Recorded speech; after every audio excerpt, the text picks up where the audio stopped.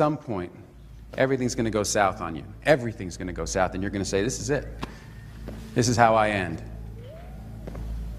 Now, you can either accept that, or you can get to work. That's all it is. You just begin.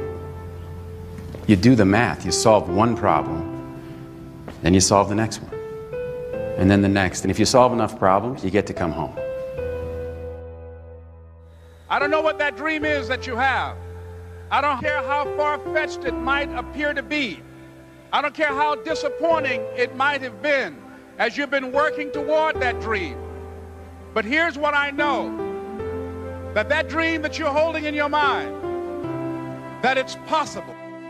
Most of the people that you talk to try and bring them into the business, these are not risk takers. Most people have done all that they're ever going to do. They raise a family, they earn a living, and then they die.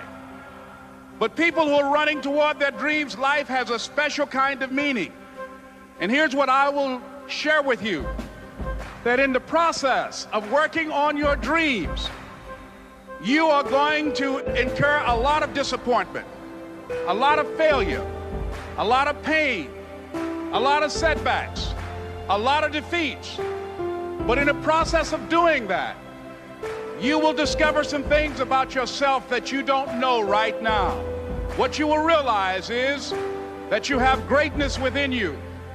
What you'll realize is that you're more powerful than you can ever begin to imagine.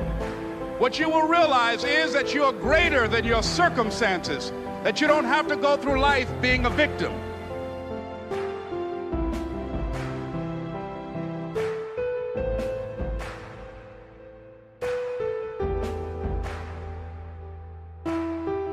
Someone's opinion of you does not have to become your reality.